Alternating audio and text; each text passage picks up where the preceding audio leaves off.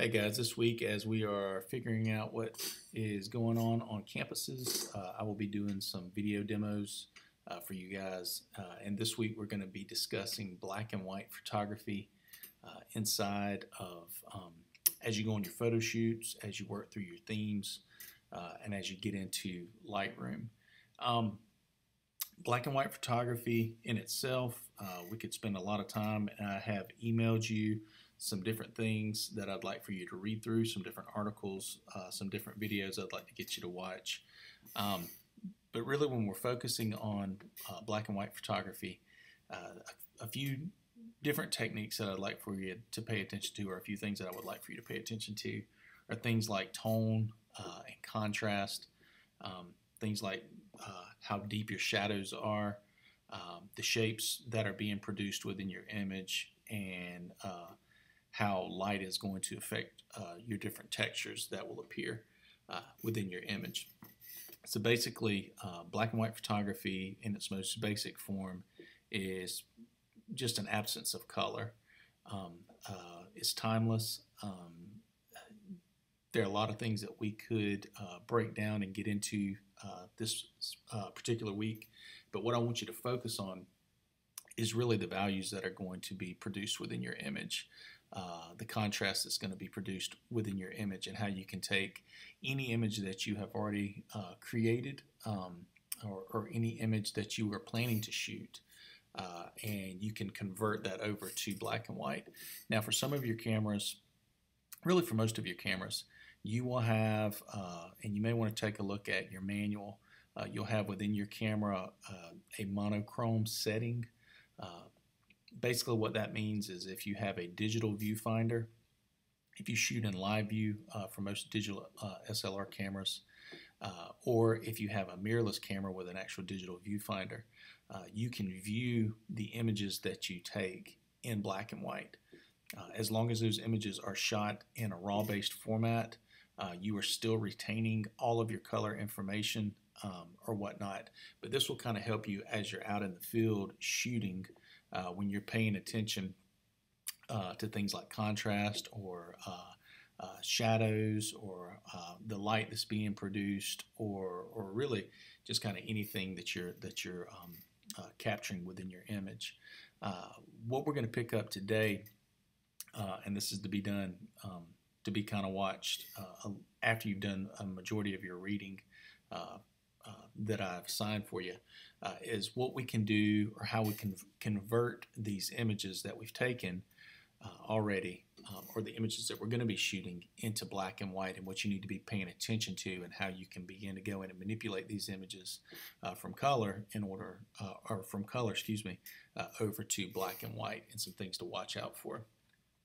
Okay, so let's go ahead and get started. What I've got here is I've got just a series of images that we're going to convert from color over to black and white using Lightroom. This can also be done in Photoshop. We will discuss that as we get into Photoshop at the beginning of next semester. But for right now, what we've got is we've got just a series of images, and I'm just going to start off with this image. Going to take it into the Develop tab, and I'm going to point you to a couple of key areas inside of Lightroom that I want you to want you to get comfortable with. Make sure that you can see your histogram up here in the right-hand corner of the Develop tab in Lightroom, and the Basics tab, or the Basics panel, and also down here when we convert this over to a black and white image, you'll see a black and white panel pop up that we'll be able to go in and manipulate as well. So first thing that we're going to do is we're going to bring in a color image. We're going to go into the Basics tab, and up under Treatment right here at the top, we're going to convert this over to black and white. Immediately a couple of things happen. Your HSL/color panel down here in Lightroom will convert over to a B&W for black and white panel, which we will be in a few minutes. You'll also immediately see that your image is completely desaturated. All the color has been removed. You still have the ability to control exposure and highlights, shadows, black and whites, and whatnot. But what I really want you to pay attention to is I want you to pay attention to your histogram. This is going to reveal the values that are within your image, everything from blacks to whites, and then everything in between your highlights, basically your midtones and your shadows. And one of the videos that I've linked that I want you to watch will talk specifically about the zone system. So I won't spend any time talking about that here. But basically what we will do is we will go in and we can make adjustments to our overall exposure or our highlights or whatnot, and you'll see your histogram changing as those adjustments are being made. Now, there are a lot of different ways to edit in black and white. I'm just going to show you around a little bit. The first thing I usually like to do with any photo is I like to crop it. So I'm just going to go in, I'm going to grab my crop, going to pull my crop in, see kind of where I want that to be, move my image around, and I like that right there. So I'm going to select that. If you take a look at your white and black sliders, and you could go in and you could start off with your exposure slider if you choose to, and see the effects of that. But what I usually like to do is I will go in to my black and white sliders, and if you hold down your Option key or Alt key if you're using a PC, and you click on this black slider and drag it to the right or to the left, when you start to see these black values come in, those are the areas of your image that are going to be completely black. So they will hold no detail. They will just be solid black within your image. And you can pull that in. Do the same thing with white. Hold down Option, and I'm going to move that to the right. And you're going to see these areas right here come in. Those are going to be the areas that are completely white within your image. They will hold no information, no details. Okay, so already we have a pretty contrasty image. And then what we can do is we can go in and we can tweak how deep we want our shadows to be or how light we want our shadows to be. And then same thing with our highlights. We can go in and we can darken our highlights or brighten our highlights. We could add a little bit of contrast. If you want to tweak your overall exposure, if you need to, you can do that at the beginning or here.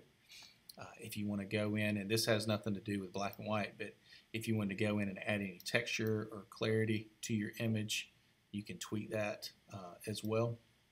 What I want to spend some time talking about right here is going to be the black and white sliders, how we can go in, and there's a couple of ways that we can control this. You'll see on your black and white mix, you have all of these different colors here, and what this is just going to represent is the value of each of these. What were these colors within your image? So anything that was green within your image, you can either brighten that by moving it to the right or darken that area of your image by moving it to the left. Yellows, moving your sliders back and forth, you can go in and you can change the value of those. Orange, red, or whatnot. That's one way to do it, is to manually go in and control these sliders. Another way to do it is if you see this little icon right here, is you can click on this icon, you can come out here to your image, and you can find an area within your image that you want to make adjustments to, and you can click and hold, and you can drag up or down. And what it will do is it will capture the areas, all of the areas in that image that have those specific color values, and you can brighten them or darken them. So I'm going to go up here to the sky, and I'm going to click, and I'm going to pull that down. That's going to darken my aqua and my blue sliders. If you take a look over in the B&W panel, you'll see those are being adjusted. If I click and drag on the greens, see the green and yellows. So this is a real fast way to do this as well, and it'll give you a lot of control over how bright or how dark a specific area of your image is. So this is where we started.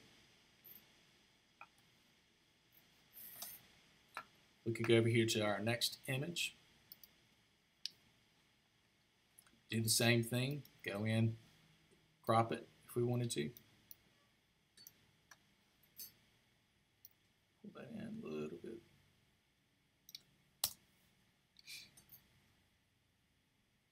Go over and convert this to black and white. Make any adjustments.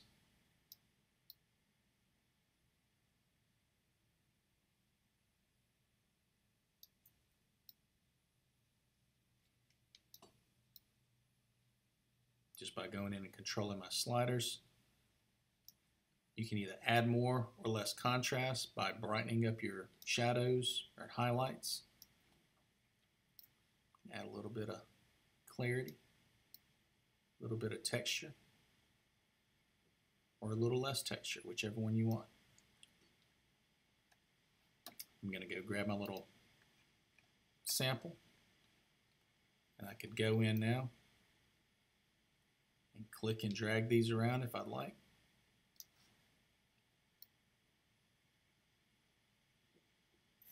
Make any adjustments to these images that you would like to. So on the surface, this is pretty much what you can do to all of your images. Take your images, go in, give them a black and white treatment, make adjustments to the blacks, the whites, the shadows, and the highlights, and the exposure if you choose to. Maybe choose to add a little bit of texture or clarity, and then go into your black and white panel and make adjustments to the values of each of these specific colors or color groups. And I encourage you to go in and play around with that this week.